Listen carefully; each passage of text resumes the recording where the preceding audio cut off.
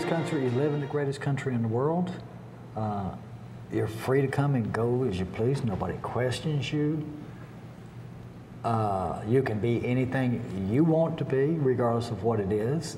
But in the process of receiving all these wonderful gifts, you owe something back. You don't necessarily have to go into the military, even though I encourage it. The military is a great learning experience, particularly for a kid coming out of high school.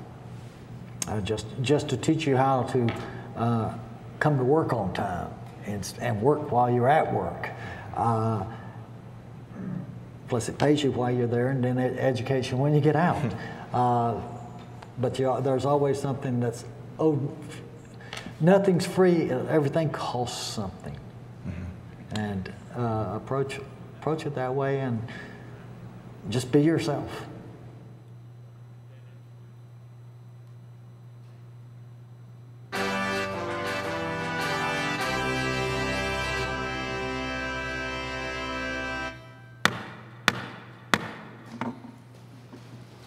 Ladies and gentlemen, the proper salute to Robert M. Patterson.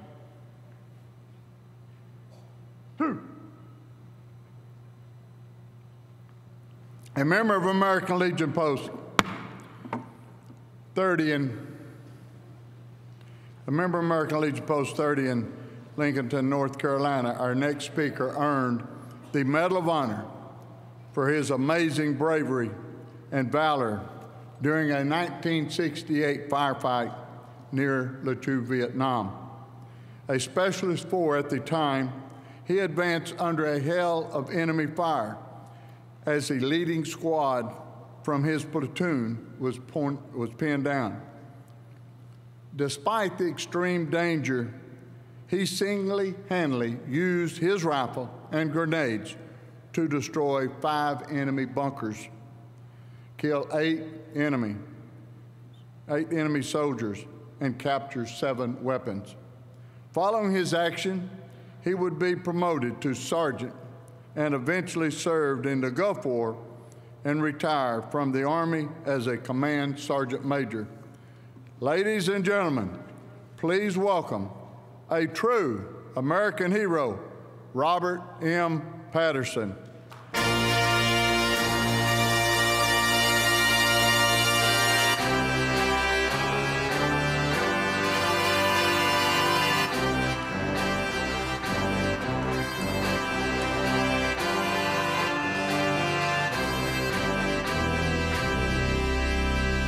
Sir, my first assignment as a command sergeant major was sergeant major of the 1st 27th Infantry Wolfhounds.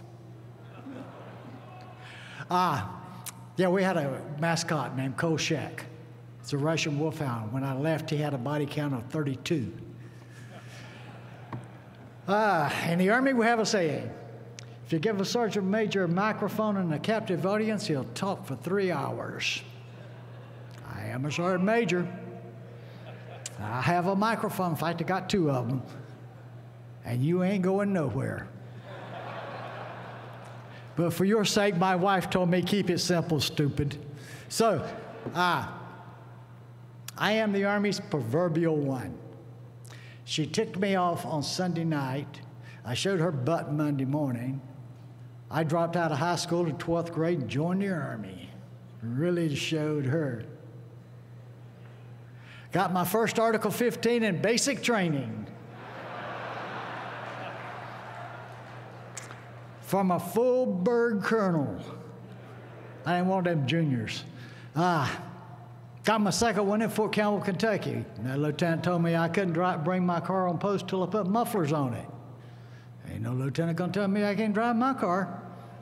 Article 15. I got my third one in Vietnam from a gentleman named Julius Beckton. Julius grew up to become the first black 3-star general in the United States Army. And the whole time he was giving me that Article 15, he was laughing. And I had figured out by then, keep your mouth shut. But I was wondering, what the heck does he find so funny? Ran into him years later in a parade in Austin, and I looked at him and I said, "Sir, can I ask you a question?" He said, "Sure." I says, "What did you find, when you gave me that Article 15, what did you find so funny?"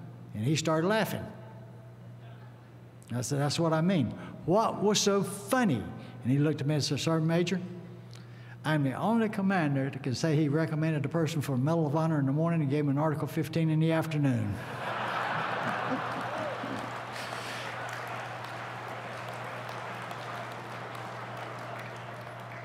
My first one was for being 2 hours late coming back from a weekend pass. When that colonel got through with me, I was never late again in my 26 years in the Army. My second one was for disobeying an order.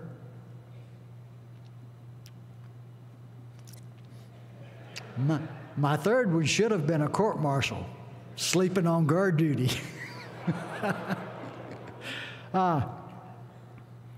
I have enjoyed my time in the military, especially with the soldiers, and I do miss them quite a bit. I did, when I retired from the military, I went to work for the Department of Veterans Affairs, giving away their money. I was good at that one, too. So helping the soldiers, and actually I still work every once in a while to help someone down in, I live in Pensacola, Florida, or outside of Pensacola. I live in Pace. Go find it. It's like my hometown where I was born, Carpenter. You know the old saying, if you blink, you miss it? Think about blinking, you already missed. That's the size of Pace. So I do still work with some veterans every once in a while. I got a gentleman now from Crestview that I'm working with him, and I really don't understand what the VA is doing, but I'll figure it out. I'll get them.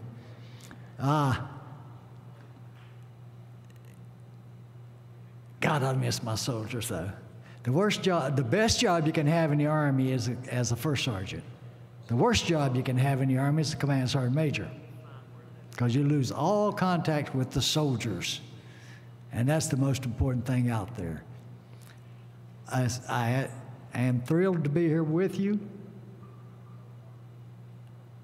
and somebody was talking about leadership, and I'm a firm believer that there's no such thing as a natural-born leader. Leaders are developed.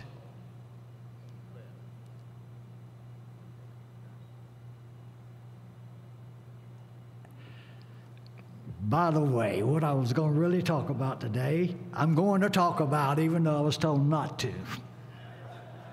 I don't pay attention very well. Our country's in trouble. I could honestly look at Washington, D.C., the way the politicians and all were talking when the Gulf War, or when we started moving into Afghanistan. And I knew right then they were going to do the same thing that they did to the Vietnam veterans. They were going to turn their backs on them. And sure enough, they did. We need to get them out, send them back, and put them in a soup line somewhere. We need leaders that are going to be leaders, not mouthpieces. Yeah, I was a cavalry scout, and my most valued asset that I had was my integrity. And if we can't find some people with integrity to put in Washington, D.C. that's going to do what they say, regardless of what the results are, then we're going to lose our country. I don't want to.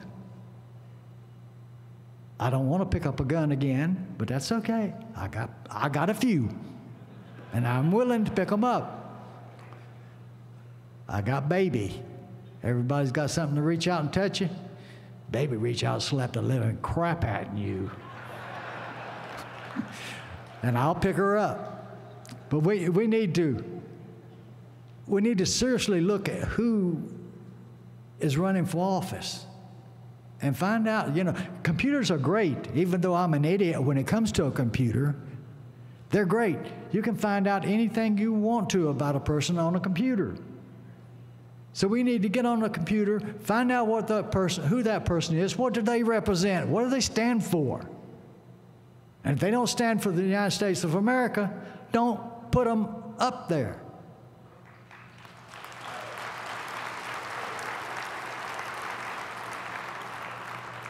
And I guess I'll shut up with that one. God bless you. God bless the United States of America.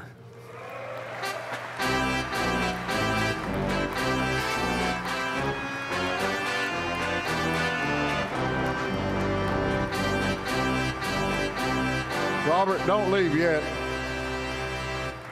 I know that you're already a member of the American Legion, but I have a diamond lapel pin I'll present you over here, and I'd like to give you. I know that I speak from this entire delegation in saying we are proud to serve with you in the American Legion.